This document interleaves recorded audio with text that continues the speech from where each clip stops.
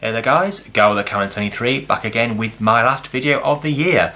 And what fitting way to finish off the year is of my top films of the year.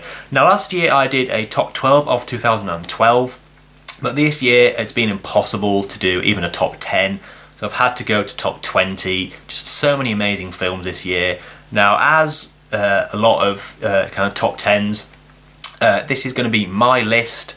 There's going to be films that you will not agree with. There'll be films that you've probably never seen.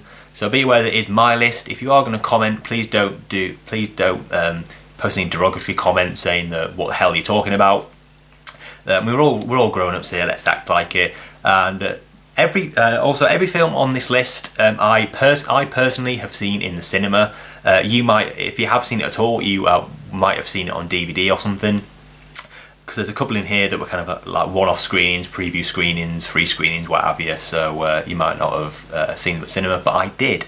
So we'll get straight into the countdown. At number 20 we have the second film from director Shane Carruth after 2004's Primer, and it is Upstream Colour. Now it's a very, very strange film this. I'm not even sure what to class it as, whether it would be kind of a sci-fi film, kind of horror film, drama, comedy. I'm not quite one. It's not comedy because there's no comedy in it. But it's basically, I don't even really know how to explain the plot, but it involves parasites, worms, pigs, sounds, sights, smells. It's just a really, really strange hybrid film. But I really, really enjoyed it. It's one of those films that it's impossible to understand on your first viewing, so it's a film that literally demands repeat viewings. And just really, really enjoyed it. So in at number 20 we have Upstream Colour. Now in at number 19 we have The Moth Diaries. This is a film that I'm pretty sure if you have heard of it, even if you've seen it, you probably would have seen it on DVD or something. But again, I personally saw it in the cinema. And it's not a good film by any stretch of the imagination, but there were enough things in the film to kind of hook me in, which is what I want from a film really. And it stars Sarah Bolger, God I love that woman, Sarah Gadot or Gadot, I'm not quite sure how to pronounce her name, and Lily Cole. And basically Sarah Bolger and Sarah Gadot basically are best friends who stay at a kind of an all-girls boarding school, and the girl played by Lily Cole kind of comes into their lives, and she kind of strikes a friendship with Sarah Gadot's character, and Sarah Bolger's kind of character is kind of very wary of her, and in the end she finds out, well, it's not a spoiler or anything, but she finds out that Lily Cole's character is a vampire. It's directed by Mary Harron, who directed American Psycho. Well directed and everything, but the kind of the standout part of the film for me is kind of the relationship between Sarah Bolger's character and Sarah Gadot's character. I mean, it's impossible to go through the film without noticing the kind of, to what a better word, lesbian aspects of the film. I mean, they are not gay, these characters aren't gay like at all, but there's this little, just this thing in the back of your mind that it's something that's kind of underneath kind of the surface, if you know what I mean. But I say, well directed and everything. It's one of those films that it kind of caters to kind of the tween audience, like the Twilight kind of thing, with I mean there is kind of blood and gore in it, but it's not kind of excessive, it's kind of very watered down. But like I say, it's not a good film by any means, but it's just a film that I kind of liked. Well, I don't even know if I really liked, but I kind of did. So yeah, in at number 19 we have The Moth Diaries. At number 18 we have the dramatisation of the making of one of the greatest family films of all time. We have Saving Mr. Banks. Now it stars Tom Hanks as Walt Disney and Emma Thompson giving an Oscar-worthy performance as P.L. Travers, the author of the Mary Poppins books. And basically it follows Walt Disney trying to get the rights to make the film of Mary Poppins. And it's just a really well acted. I mean, Tom Hanks never gives a bad performance, and this is no different. As Emma Thompson gives an Oscar-worthy performance. It sometimes kind of flashes back to her childhood, and it has Colin Farrell playing her father, Ruth Wilson playing her mother, and we've also got people like Paul Giamatti, Bradley Whitford, BJ Novak, and Jason Schwartzman. So pretty good cast. And it's just a really, I class it as kind of a family film about the making of a family film. which it's just really, really good. Like I say, great performances, really like the cinematography and everything, but like I say, it could have been a bit higher, but I just think that other films kind of I liked a bit more. So in at number 18 we have Saving Mr. Banks. Now in at number 17 we have a film that you'll probably be surprised that isn't higher up on my list. It's a film that I really enjoyed in the cinema, but I just think that it won't... I mean, it's not a bad film, but I just don't think that watching it at home will ever kind of equate to seeing it at the cinema, and it is Alfonso Cuarón's Gravity. The main thing I didn't really... well, not that I didn't like, but the fact that the plot is kind of routine. It's like something bad happens, they have to fix it. Something else bad happens, they have to fix it. It's just kind of a bit repetitive for me. Great acting though, Sandra Bullock, George Clooney. Really good acting, amazing special effects, amazing, I don't know if you'd class it as cinematography or if it's just kind of special effects, but I'm not quite sure.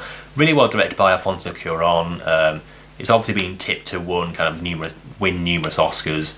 And I just thought that the plot wasn't the greatest, which is why it's kind of quite low down on this list. But I say it's my list, so whatever. So in at number 17 we have Gravity. In number 16 we have a documentary film that I'm pretty sure you won't have seen this year. And the only reason I saw it in the cinema was because of View Cinemas, kind of different cinemas around the country were kind of doing kind of one-off screenings of this, which I went to.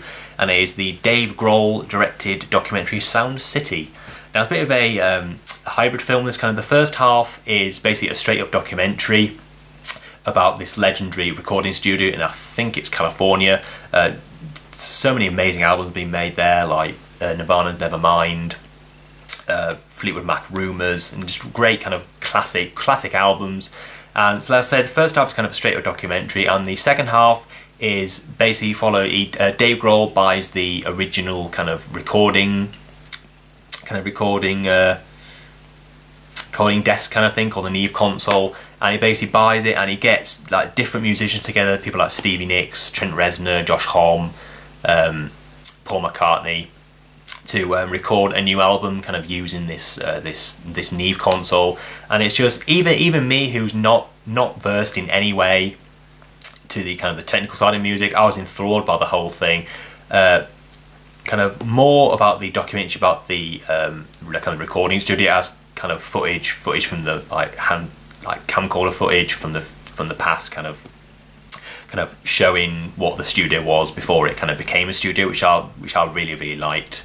And it's just, even if you're a fan of music, even if you're not, I'd say definitely check it out. It's well worth your time. So in at number 16 was Sound City. So in number 15 is the kind of token Pixar film of the year, and it is a sequel to 2003's Monsters Inc. It is Monsters University. Now I had a really fun time with this film. Some really funny bits in it.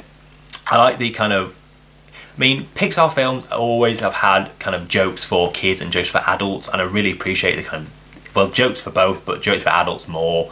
I just thought it was really funny. I'm not going to go into the plots here. Where basically Mike and Sully, who meet up in college, and they're kind of rivals and kind of other things and everything.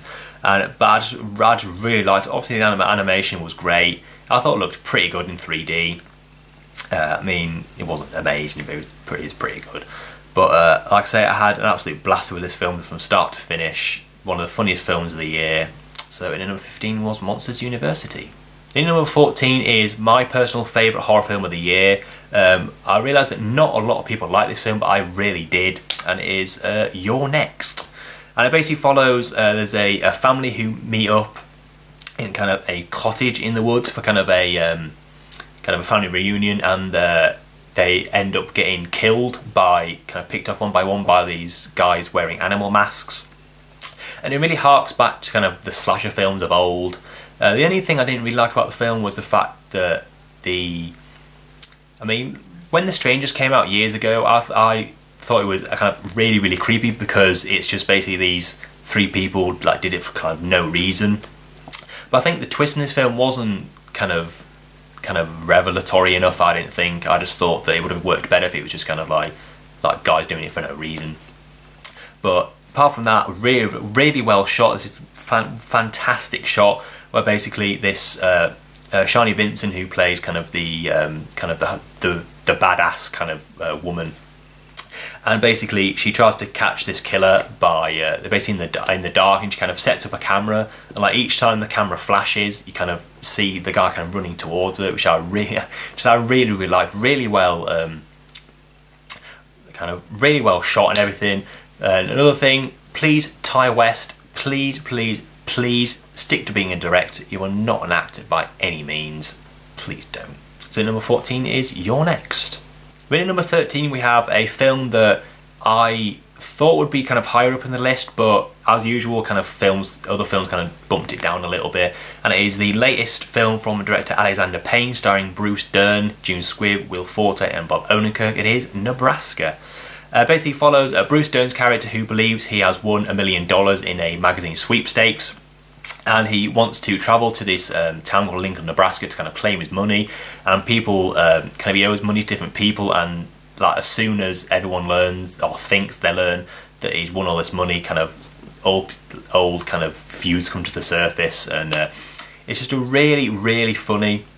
There's, oh man, one of the funniest scenes of the year was there's the scene where there's like this big family. There's like a camera in front of them. They're all kind of sat in front of the TV. And just the dialogue was just really funny, like, how's your leg? Yeah, it's alright. It's just really, honestly, I was crying, laughing numerous times in this film. I absolutely loved it. Saying this is not that kind of good because he only made one film, but it's his best film since Sideways. I absolutely loved it. Shot in black and white, which I think lent itself to the film a lot.